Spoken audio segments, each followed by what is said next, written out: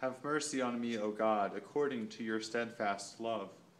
In your great compassion blot out my offenses. Wash me through and through from my wickedness, and cleanse me from my sin. For I know my offenses, and my sin is ever before me. Against you only have I sinned, and done what is evil in your sight. So you are justified when you speak, and right in your judgment.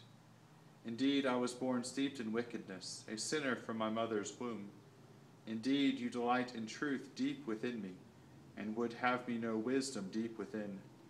Remove my sins with hyssop, and I shall be clean. Wash me, and I shall be purer than snow. Let me hear joy and gladness, that the body you have broken may rejoice. Hide your face from my sins, and blot out all my wickedness. Create in me a clean heart, O God, and renew a right spirit within me.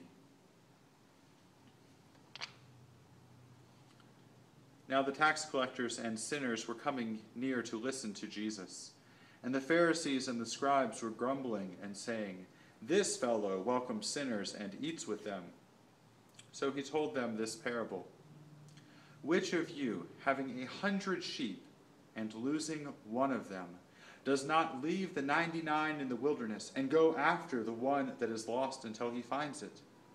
When he has found it, he lays it on his shoulders and rejoices. And when he comes home, he calls together his friends and neighbors, saying to them, "Rejoice with me, for I have found my sheep that was lost." Just so, I tell you, there will be more joy in heaven over one sinner who repents than over 99 righteous persons who need no repentance.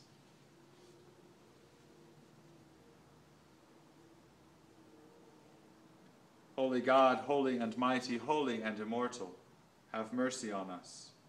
Our Father in heaven, hallowed be your name. Your kingdom come, your will be done, on earth as in heaven. Give us today our daily bread. Forgive us our sins, as we forgive those who sin against us. Save us from the time of trial, and deliver us from evil. For the kingdom, the power, and the glory are yours, now and forever. Amen. I believe in God the Father Almighty, creator of heaven and earth. I believe in Jesus Christ, God's only Son, our Lord, who was conceived by the Holy Spirit, born of the Virgin Mary, suffered under Pontius Pilate, was crucified, died, and was buried. He descended to the dead. On the third day he rose again. He ascended into heaven.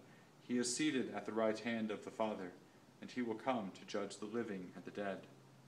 I believe in the Holy Spirit, the Holy Catholic Church, the communion of saints, the forgiveness of sins, the resurrection of the body, and the life everlasting. Amen. O Lord, I cry to you for help. In the morning my prayer comes before you. Let my mouth be full of your praise, and your glory all the day long. Every day will I bless you, and praise your name forever and ever. Awesome things will you show us in your righteousness, O God of our salvation, O hope of all the ends of the earth and of the seas that are far away. Bless the Lord, O my soul, and all that is within me. Bless God's holy name. You redeem my life from the grave, and crown me with mercy and steadfast love. Lord, hear my prayer, and let my cry come before you. The Lord be with you, and also with you. Let us pray.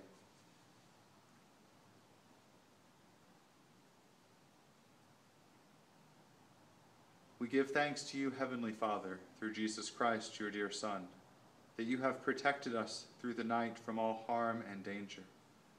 We ask that you would also protect us today from sin and all evil, so that our life and our actions may please you. Into your hands we commend ourselves, our bodies, our souls, and all that is ours.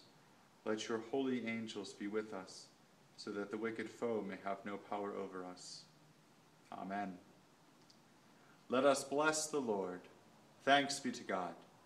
Almighty God, bless us, defend us from all evil, and bring us to everlasting life. Amen.